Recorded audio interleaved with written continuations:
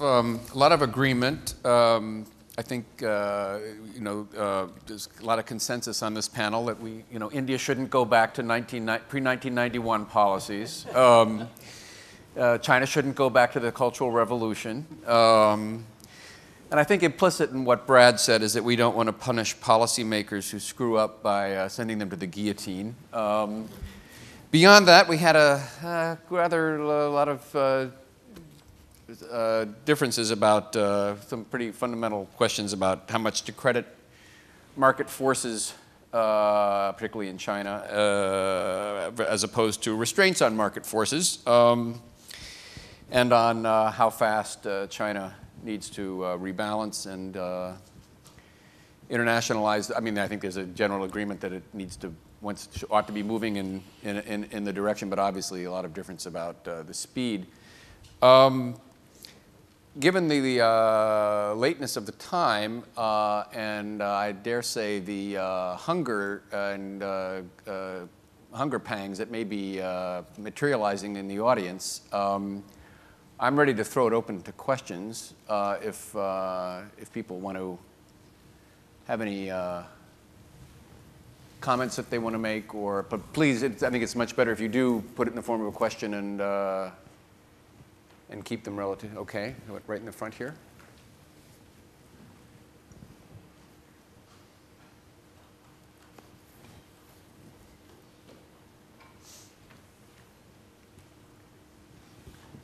Thank you. Given the fact that most of the world's savings are now in Asia, and in terms of the flows of investment needs in particular over the next decades are also going to be in Asia, and the fact that the Asians are smartening up to the fact that having the cross-border links intermediating their savings back into the region internationally is not the smartest of things to do. I mean, is it not true that a lot of the discussions we have been having around the global regulatory reform, etc., are a little bit less relevant and a little bit redundant, given the if the predictions around China's and India's rise happen to be even half true, given how much of the financial and economic activity is going to be shifting to that part, and if most of that is intermediated domestically, what policy implications does it have for a lot of the discussion on the global issues? Shall we pick up a couple of them? All right. Sorry, I see it's awfully hard to see here, but yes, gentleman in the second row. Third row. Peter Young. I have a question to Professor Yasheng Huang. I was very pleased to learn from you about your remarks about the entrepreneurial spirit, and particularly in the rural areas, and that was a very interesting notion, saying some of the background of this, on the backdrop of which that had developed. My question is, would you see that there is enough entrepreneurial spirit and readiness of people to continue to start up the new firms in the pace we have seen that, and in particular also with the view to serving more the Chinese market than exports, so that with the thrust of the new firms, we see a change in the strategy without each one of them having a grand strategy, but that their strategy is much more focused on the local or the Chinese market than on continuing an export-led strategy. Okay, we can take maybe one more and then, okay. Just to follow up on that, while it's only in the third of the last 20 years that the Chinese currency became very substantially undervalued, it brought tremendous benefits to China, not only in protecting China from the financial crisis by being isolated, but also by, in fact, harvesting a large portion of the surplus value of Chinese labor and putting it at the disposal of the central government. So it was a form of transferring purchasing power, wealth, from the citizens to the government without imposing the taxation. So it was an involuntary transfer without the negative effects of taxation. And this made the central government very powerful, attracted the best talents and held the best talents in the government or associated with the government, because it was also a way of becoming wealthy. So you had a system, what you might call state capitalism, but you can also call it crony capitalism, because the state is in effect a crony state. And that is such a benefit for those in power, that when the time comes to move and relax, there's great resistance to it. And in fact, when it would have been very advantageous to allow the currency to appreciate as a way of controlling inflation, the authorities missed that opportunity and resisted it. And you now have inflation somewhat out of control and causing some serious danger of wage price inflation. So while the positive development would be for gradual relaxation, because this cannot continue indefinitely, there is great resistance somewhere in the government mechanism to relax this system, which serves the interest of those in power very well. And that, I find that the critical question for the future of China. That's I don't know if that's the kind of crony capitalism that you were referring to, Professor Huang. You obviously had a somewhat broader picture in mind, but obviously that question, I think, is one that you would want to answer. And I think maybe the first one, Charles and Joe, if you want to tackle. But I think, Professor Huang, you had a couple of then, if Mr. Yu, if you want to jump in on either of those last two. Should I go first? Yes, please. I mean, that's a very interesting hypothesis, linking currency value with crony capitalism. So if you look at the rest of East Asia in the 60s and 70s, they also had a controlled exchange rate to benefit the exporters.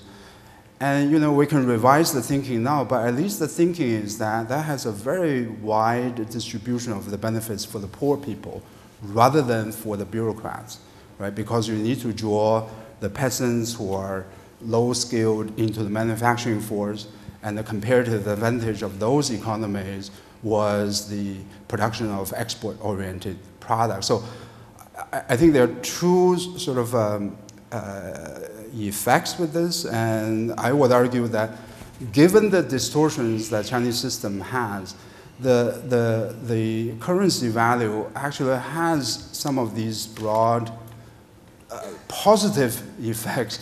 If you look at the export sector in Guangdong province, they are drawing rural migrant workers from the countryside into the manufacturing industries.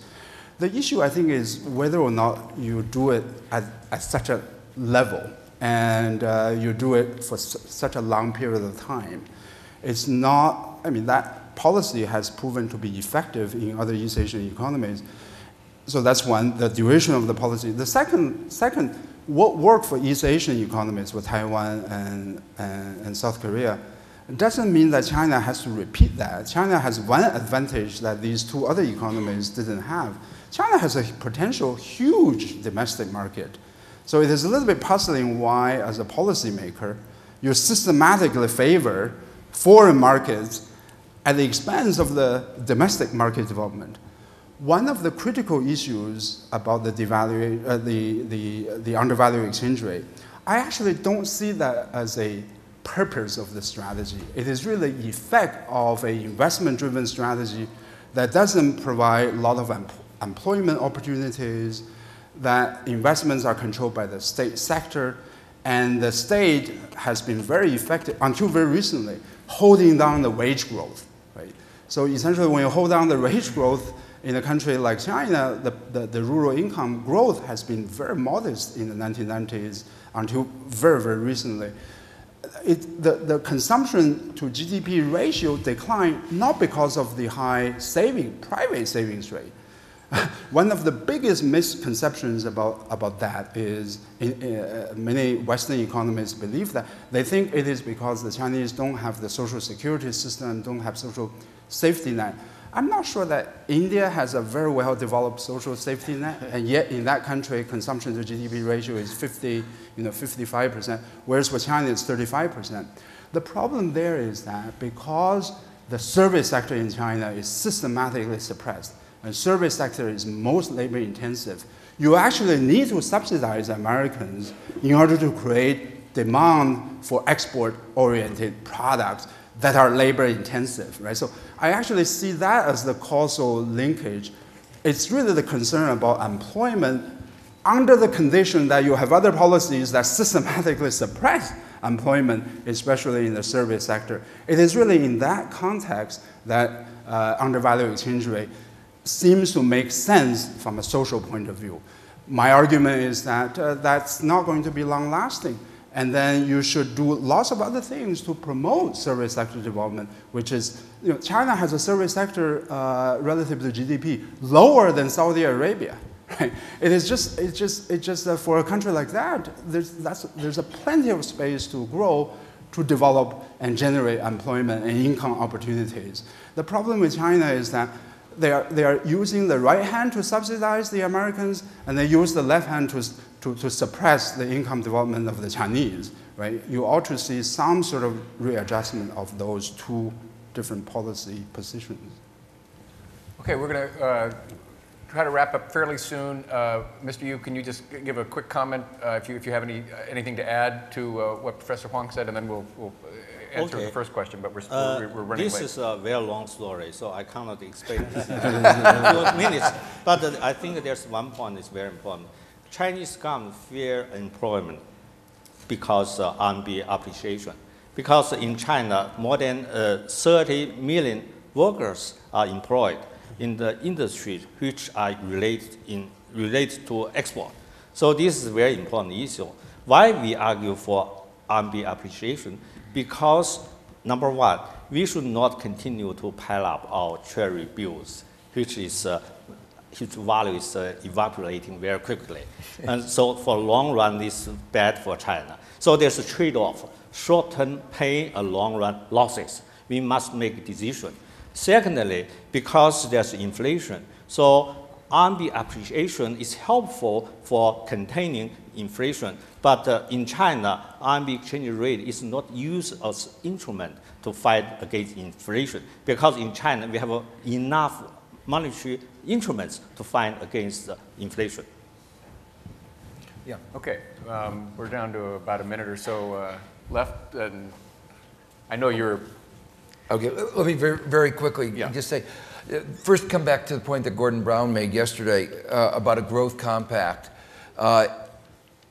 In linking this with what you said, if there were higher global growth, there'd be more comfort about exchange rate appreciation because the risk of job loss would be much lower. And so while we've been arguing for exchange rate as a means for growth, if you thought of growth, it would be actually facilitate exchange rate. On the first question, I think the point that Asia, China is already larger in savings than the United States, even though its economy is smaller, and that Asia more broadly is going to be a larger source of savings, means that there will be a shift in the locus of intermediation. I think that's right. And before you could argue that Western banks did a better job of allocating capital, managing risk, but I think the crisis has thrown that hypothesis into question. So it would make more sense for them to try to learn better how to manage risk and allocate capital, and to do it in Asia rather than ship the goods back and ship the money one direction and get it back again, with exchange rate risk then being absorbed, unfortunately, often on the backs of Asia. But the import of that is that if very large fractions of money are being intermediated coming from China and intermediated by Chinese institutions, it's going to be the regulatory structures of China that will be very, very important. And harmonization will have to be, the presumption that more of the harmonization is going to be with the rest of the world to the regulatory structures that China decides. And final point, one of the reasons for, at least some people believe, for the lack of development of the service sector, and one of the reasons for the high savings rate, is the lack of adequate development of the financial institutions for SME lending. The big banks are very good at lending to state-owned enterprises, but have not really developed the capacity, as Charles was saying, in the West. And so that broadening and deepening the financial institutions to have more community banks and the kind of local microcredit schemes and that are one of the ways I think that will simultaneously solve several of these problems that China faces. Are we getting somewhat closer to convergence, Charles? This could give you if you could just very briefly. I think so, and I think we should wrap up. I'll only make two comments, really. I think the accumulation of savings in Asia increases the imperative of global coordination. And I would really hope that in the next phase of some of the INET work, this brilliant project that we're all engaged in, that more attention could be given to how the economic profession can help frame improvements in the governance structures, so that we're not talking about the Chinese exchange rate or Brazilian exchange controls or the US fiscal deficit in isolation, because I think that is the imperative that I see here today. I do believe that China is prepared increasingly to play by some global rules of the game if they think others will deliver and if they have an influence in shaping those rules of the game, which they really haven't so far. Thank you. Okay, well, please join me in thanking this panel.